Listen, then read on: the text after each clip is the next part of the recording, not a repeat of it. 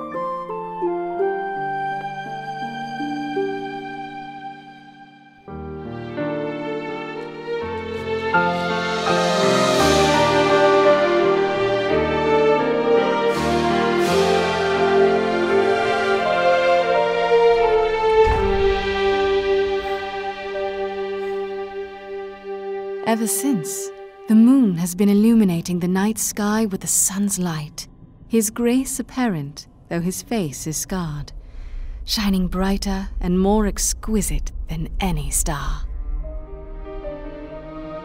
And every once in eternity, when his scars heal, he finds her for another dance.